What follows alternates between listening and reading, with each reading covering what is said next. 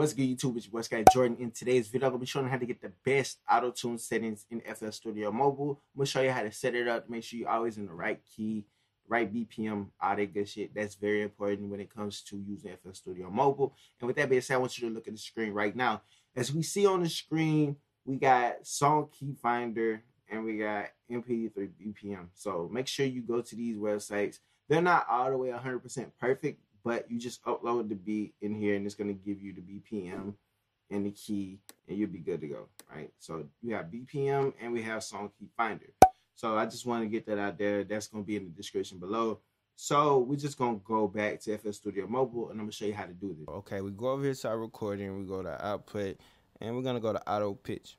Okay, so auto pitch is on. I have a beat in here. I know the BPM. The BPM is like 140 and I know the key is G minor. So I'm gonna just show you something. So we're gonna turn this down and we're gonna play it. Just we can play it. I'm gonna show you how the easiest way to set it. So here we go. Yo. Okay, so key, go to key, go to G. Shawty, so it's not really hit, right? Shawty, you want to put it to 100. Like, it's not really smooth, right? So you want to go over here where it say F mode. You want to turn it on. Say shawty, one body, one body. Yeah, shawty, one body. So like you turn that off, it gets glitchy. You know what I'm saying? With F mode off, it's glitchy. So you turn it back on. Say see, my scale was already a minor scale. So like my scale was already a minor scale, so we were good. So that's the thing you want to be aware of. On this, you want to turn the speed up to 100, and then if you don't want that much, you just dial it back to where you want it, right? You can put it at 77 if you want to, but I like to start at 100 to make sure it's working. So you see, the more I talk, it's in here, like the tune is on, tune on, tune on, tune on. I dial it back, it kind of goes away a little bit. It goes away a little bit, good, you know what I'm saying? Don't mess with the pitch, you know, because if you mess with pitch, this will happen, you know, it'll get all weird. Don't mess with the pitch, don't do it. Same thing, fine tune. If you want to, you don't have to. You don't have to touch that. And then format shift. Format shift, that's when you turn the deep voice, right? Deep voice. Okay, cool. Because the thing with AutoTune or just any pitch correction is you got to have format in there, right? The format has to be active. So we have it, we good. So what we can do is go here, or we can just save it as what?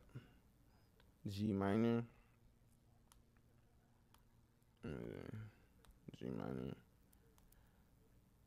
Say so. Boom. And then you want to add more effects to it to make it sound good, right? So what's it? We got AutoTune.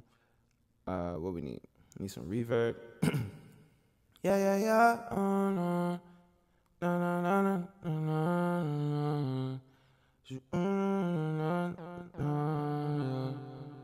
Say shawty, party.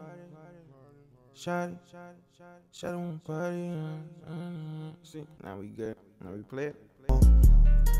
I fuck with shawty on the low.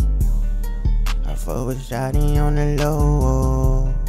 I fuck with shawty on the low. That my shawty. That my shawty. Oh, that my shawty. Oh, that my shawty. No. Say na na na na na na na na na na na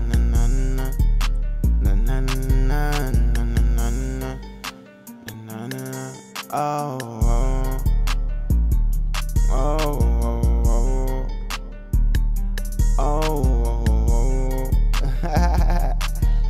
Yeah, so that's it. That's real easy, right? Easy. You can set whatever you want with effects with it. But the main thing is you make sure you want to get the auto pitch correct. That is the hard part about it.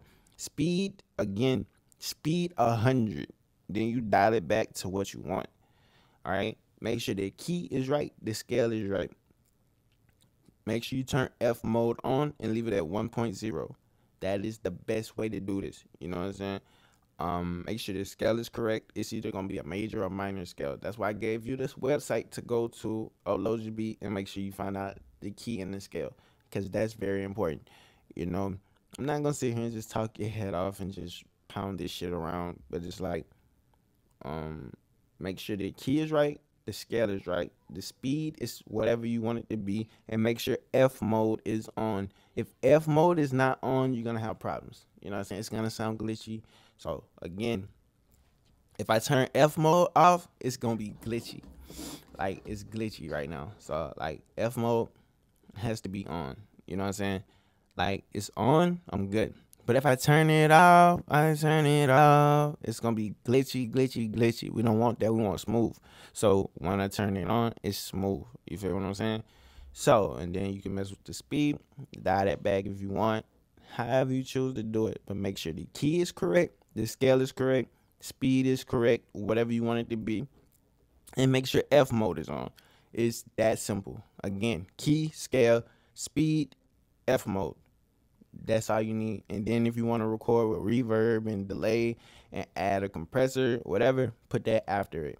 You know what I'm saying? Make sure this is on correctly. And also make sure you can monitor yourself when you're recording. All right? That's it. But listen, make sure you like, comment, subscribe to the channel. It's your boy Jordxn. I'm out of here. Now go record that FL Studio mobile shit right now. Go ahead.